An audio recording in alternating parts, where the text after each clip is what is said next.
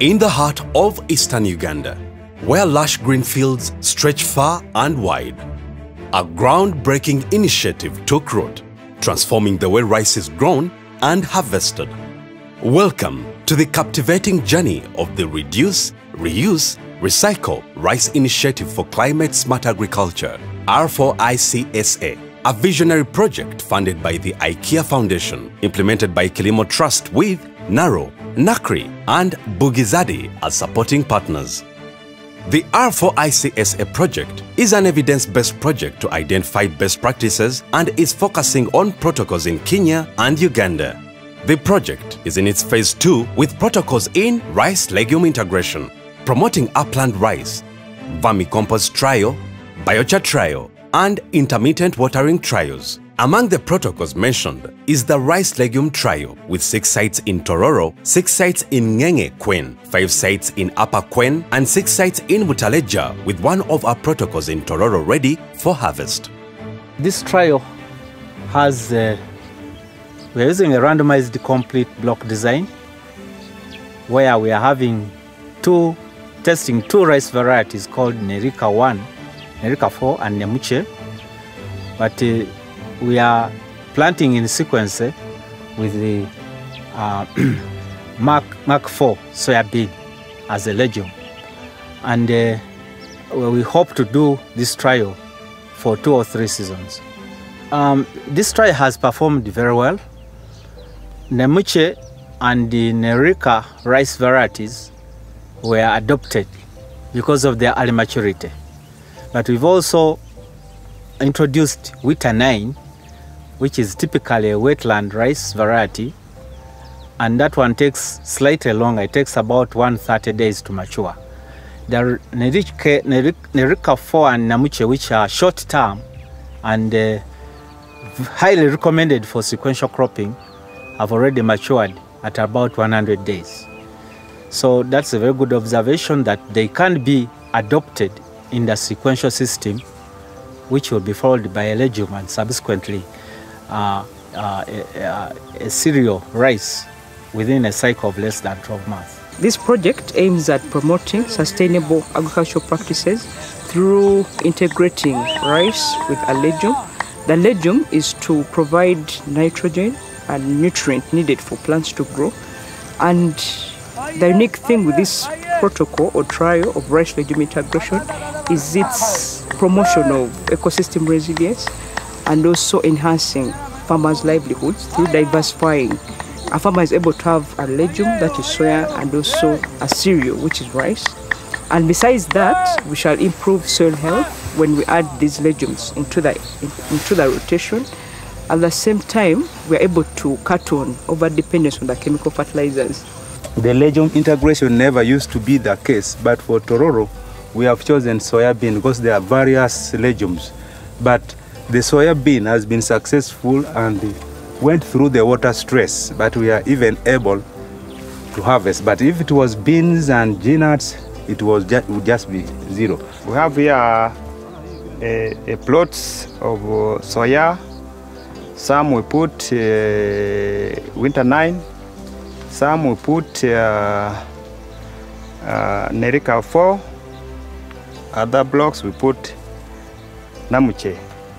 As I talk now, Namuche and Nerika is ready for harvest. When Winter 9 is in a stage of booting, it is not ready like other varieties. So the treatment where we are now is with Nerika 4.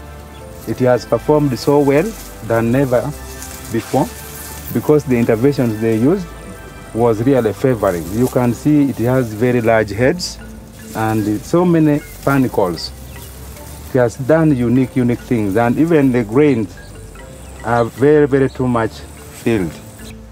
The rice legume integration has a lot of immediate benefits, one of which is providing food security for the farmer. The farmer will have a carbohydrate source, will also have a legume which will give proteins for the family. The sequential system also, since we are producing 3 crops in a year, you'll have a higher income from the same piece of land. And if a farmer gets higher income, then of course we expect improved livelihoods within the homesteads, and of course economic development for the farmer from their technologies. It is new for us here, but some of us we have seen now. We know that if we plant soya and rice in the same garden, we can harvest all. We hope to promote this practice to farmers through collaboration with Kilimo Trust, so that farmers are able to adopt these sustainable practices. We are yet to find out the impact of this rice legume integration once we rotate for the next season. But for now, it's evident that the good management practices that have been applied are able to give us such a good yield. And it's also evident from selection of the varieties. We focused on the upland varieties, that is Nerika 4 and Namche 5, and a lowland variety, that is Wita 9. And I'm also grateful that through the farmers that have been providing labor, they've been able to learn on the different rice sustainable practices that we've been putting on ground, like timely weeding, top dressing, row planting. Many of them have testified to that. So we hope to scale this out to the farmers once we are done with the next session. The major challenges that we have seen in this trial is the cost of labor. Rice growing is labor intensive. It's expensive to carry out. Attracting labor has been quite a bit of a challenge. But the beauty about it, if you plant rice like we planted in rows, the subsequent operations become easy. It's initially difficult at planting, but the other operations are quite easy. We've not had a lot of challenges with pests and diseases which are common with farmers, because we are using varieties which are tolerant. The Nerika and Nemiche rice are tolerant, and the rice variety also used, the soybean is also tolerant to most of these common pests and diseases. The other challenge we had here was heavy rains in June, end of June, because this was typically an upland crop, but we had some bit of floods of rains. But it's very impressive that, of course, rice tolerates the rain, but we observed that even the soybean was quite tolerant to the floods, which we had for about 1-2 weeks.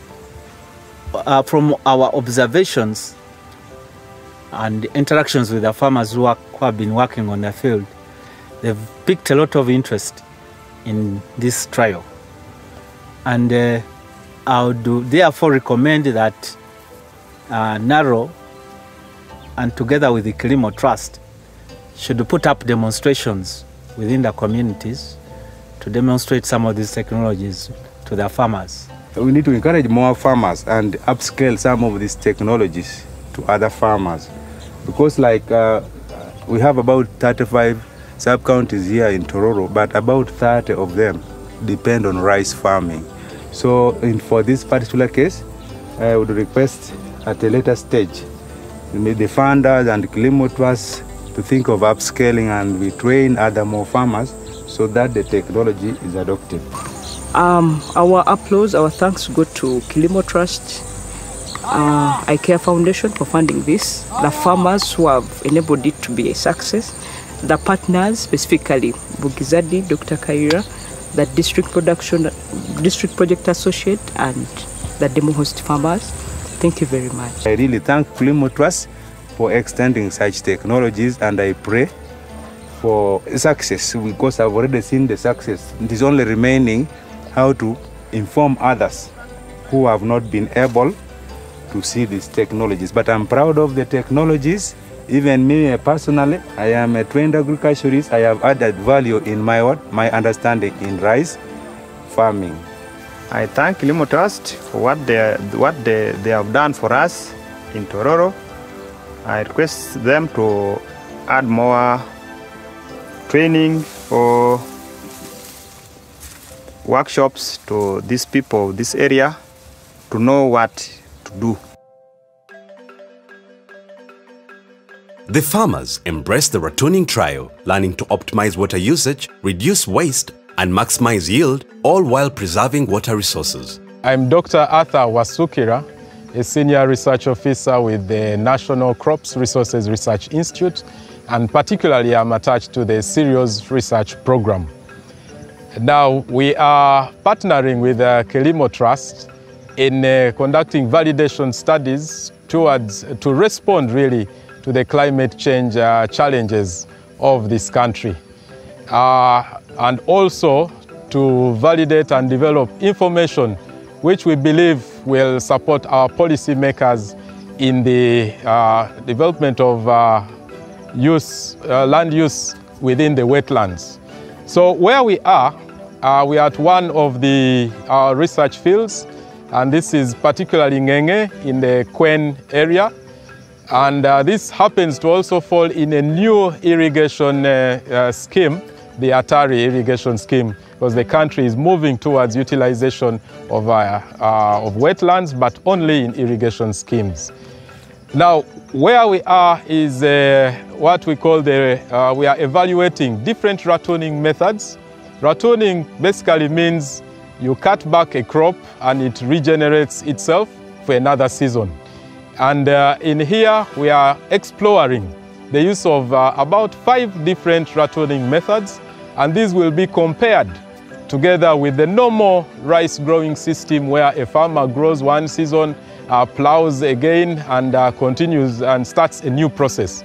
So the thinking is that through ratooning, actually, there is a lot of advantages, one of which is saving costs, because then the costs of land preparation, cultivation, clearing, buying new seed is not there for the next season.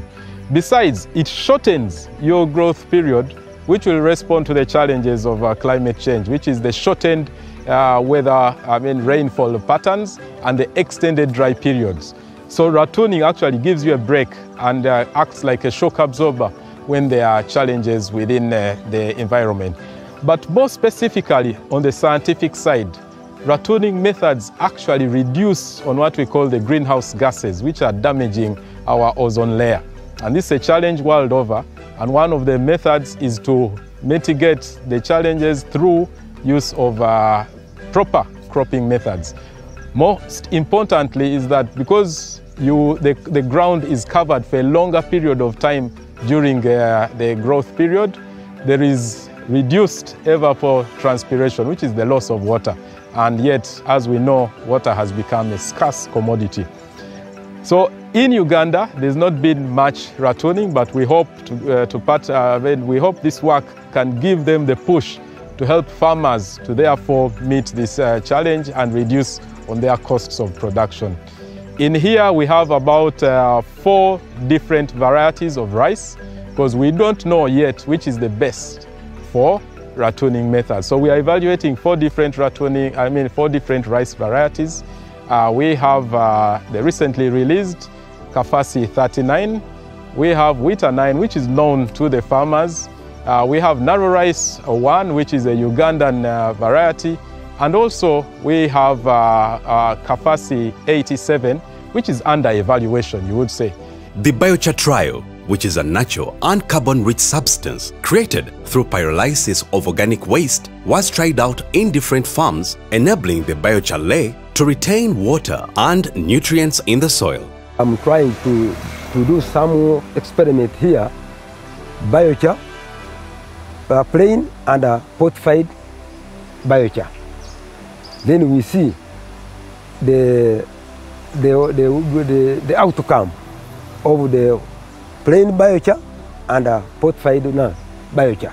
Under this experiment, I am with people from Uganda who are coming here every time to see what is going on. Is it going on well or is it not going well? I'm encouraging my fellow farmers also to come and they do what I am doing here. The R4iCSA project ventured into the vermicompost trial so as to undertake a regenerative, recycle, reuse and reduce strategy to dumping the rice straw but putting it into productive use. Tugezaako kulaba nti tukozesa naddala ebintu bye tulina bya bulijjo ng'ebisubi biva mu muceere n'obusa bw'ente tubitabulira wamu ne tubivundisa wamu okumala nga wiiki 3 bimala okuvunda obulungi then ne tuleeta mu box esooka yiino era awo tuteekamu ne worms. With the vermicompost, the farmers discovered the wonders of earthworms. They are diligent workers beneath the soil. These enrich it with nutrients, paving the way for healthier crops. Worms zino ziyamba okulya naddala emmere esangibwa mu busa bw'ente n'ebisubi ne bibeera nga byonna tolaba bisubi bya muceere era tolaba busa bw'ente. Ebisigalira bibeera bigimusa. Ebigimusa ebyo tubitwala mu nnimiro kati tuli kugezesa kijja kusinziira nti tuteekamu buzito ki mu buli katundu k'ennimiro. Kale n'olwekyo tukoze nnyo kubanga kati nga bw'olaba bokisi sofa season eno worms zamaze okutambula okuva mu bokisi esooka kati ziri mu bokisi yakubiri era kati mu bokisi yokubiri era bw'ogikwatako oyinza okulaba nti ziri kumpi okumaliriza okulya mu bokisi eno era worms zino kati oziraba. Kati oluvannyuma lw'okujja wano kungulu worms zino tugenda ate okuteekako bokisi yokusatu ate nga tuleeta biri bye twatabula obuse bw'ente n'ebisubi ebiva mu muceere. Kati wetumala okuteekako nga layers 6 oluvannyuma tugenda okukungula bino kavundiro ono oba ebigimusa bino okubitwala mu nnimiro nga tugezesa okulaba nti tuteekamu bungi ki mu buli kafo k'ennimiro. Kati ekigenda okutukolera kyetugenda okutambula nakyo kubanga tusuubira nti kino kati kijja kutuwonya okugula fertilizers obw'essente nnyingi ate atalabika. The R4iCSA project has also promoted upland rice through trials to showcase its potential of growing rice without the need for excessive water, proving that even the most challenging landscapes could be transformed into thriving rice fields.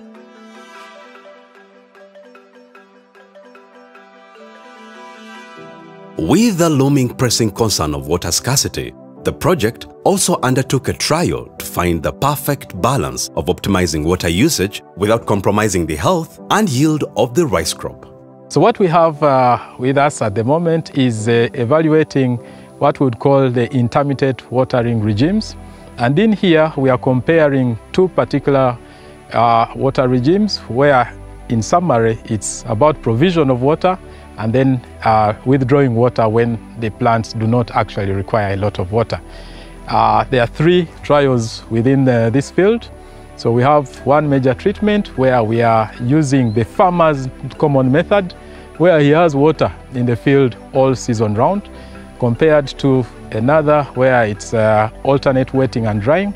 We have short periods of dryness with another followed by a shorter period of wetting over the whole season production. And then another one where we think in the middle of the season, you just withdraw water for a short period of time and then the crop continues. Now, in doing that, we are comparing all those against 3 common varieties. And this also serves as a demonstration, really. We are introducing the new rice varieties into the region, one of which is an aromatic one. The other is a commonly recently released one, Kafasi 39, which is aromatic, narrow rice one, which is also one of our own, and then the farmer's own rice variety, which is Wita 9. So we are trying to evaluate how the 3 varieties respond under different watering regimes. And then it has been documented really that when you withdraw water and control its availability, it actually also enhances the health, or greenhouse gases are reduced, which normally damage our ozone layer.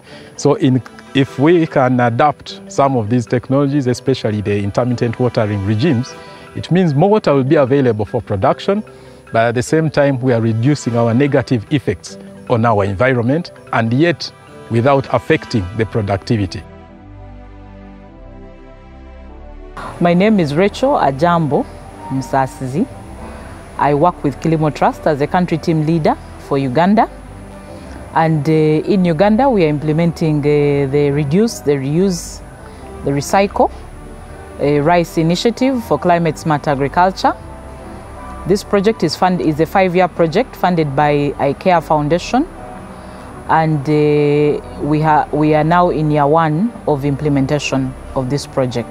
This program is quite exciting for us because it looks at aspects of regenerative agriculture that many programs right now are trying to incorporate in the value chain development. We are looking at the rice sector as a vehicle to agro-industrialization in Uganda, and we are looking at also job creation.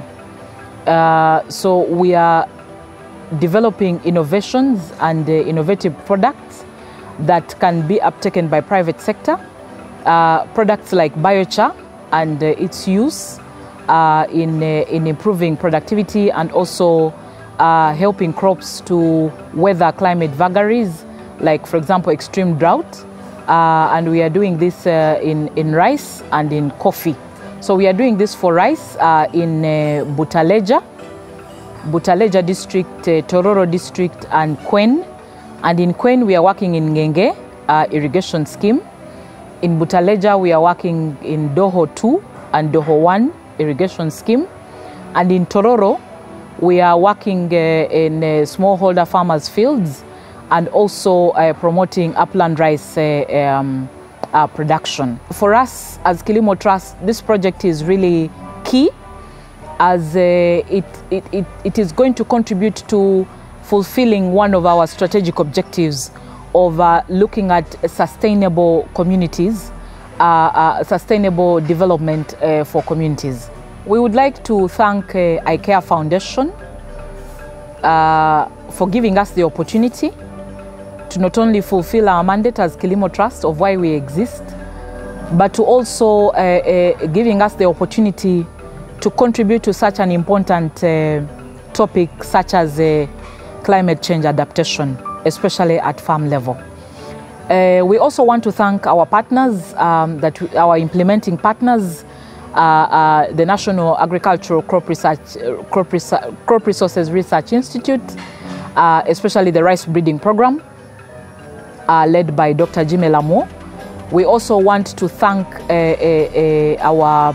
our partners, Buginyanya, the Zonal Agricultural Research and Development Institute, for working with us because these are the 2 research institutions under NARO, the National Agricultural Research Organization, that are actually enabling us to implement this project. A gratitude of thanks to the ICARE Foundation for funding this project and to Kilimo Trust for implementing the project.